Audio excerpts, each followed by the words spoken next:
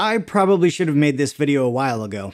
Oh well. What are you gonna do? A while back, I noticed a problem with my audio on the videos that I was exporting from Davinci Resolve. Unfortunately, I can't really recreate that for you right now without making this video have this same problem. But if you go back to some of my older videos, you'll hear what I'm talking about. I'll actually link one down below. Basically, what was happening, especially in the dialogue, there were these weird audio artifacts in the audio that was redundant. It almost sounded like there was really heavy noise reduction on there. You know that warbly sound you get when you overdo it on the noise reduction?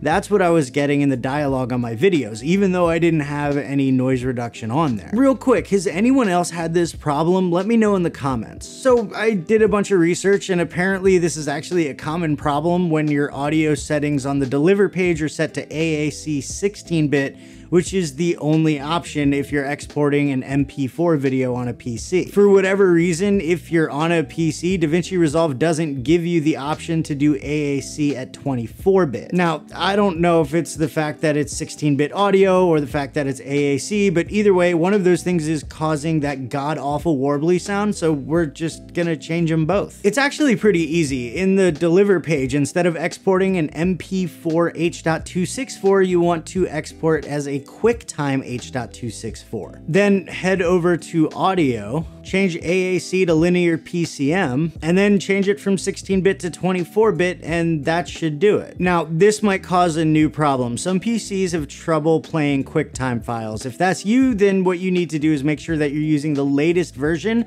of Windows Media Player to play your videos, because Windows Media Player actually supports QuickTime encoding now. If you don't want to do that, then you can try re-encoding in something like Wondershare Uniconverter or Handbrake, but honestly, Windows Media Player isn't that bad. Okay, I can't drag out this video any longer without filling it with a bunch of useless information, but if you do all that and your audio still sounds bad, then I'd suggest checking out this video right here, and for more tools, tips, and tricks that will make you a better video editor, make sure to subscribe to the channel and hit that bell so you don't miss anything.